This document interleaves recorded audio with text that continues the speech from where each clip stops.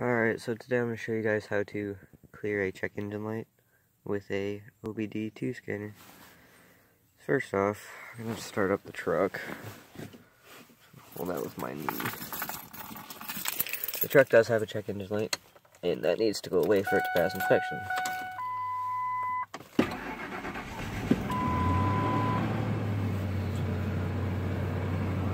You can see the check engine light over there.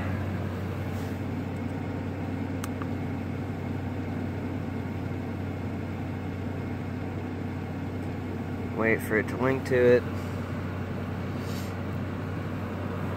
But that engine light has been on for years. Well, we need to turn it off for it to pass inspection. So picked up one of these things. This is the hyper tough one from Walmart for, I think it was $17.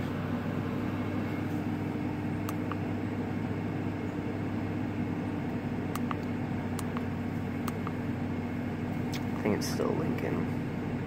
Yeah. It can take a minute. Codes found. Alright. So we found two. Go ahead and press enter. Read codes. Yeah, I kind of want to know what these are, because it should say. It's probably something small because the truck still runs just fine.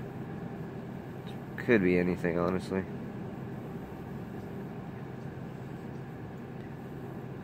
Exhaust gas circulation flow insufficient detected. Okay. Cylinder 8 misfire. Interesting. Well,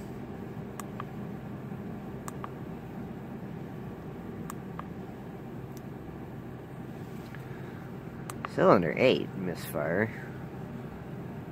Huh.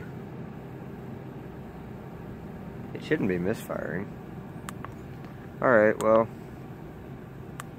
I'm gonna go ahead and erase the codes. And,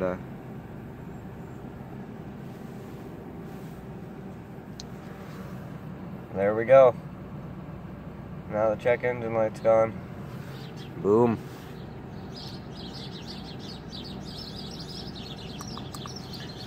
Also can do some other cool stuff. Ooh, it can tell me.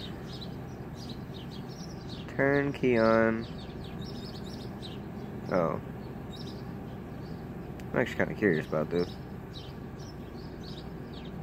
Oh, it's just saying that kind of stuff. Alright, well.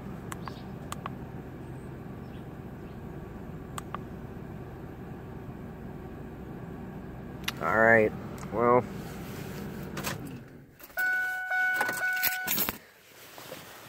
Unplug it here. Okay, now it's unplugged. We'll see if it comes on. It shouldn't.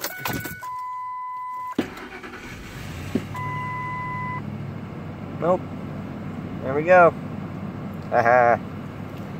That was a good 17 bucks spent. I'm still kind of curious about that cylinder 8 misfire. But anyway, I hope you guys enjoyed this video. I'll have another video up later. I'm also going to actually do it to my mom's car because she has a check engine light too. Not really sure why. So we need to clear that one too. But anyway, I'll link this down in the description so you guys can easily find it. It's a great tool. It works pretty well. So anyway, hope you guys enjoyed. I'll see you guys next time. Peace.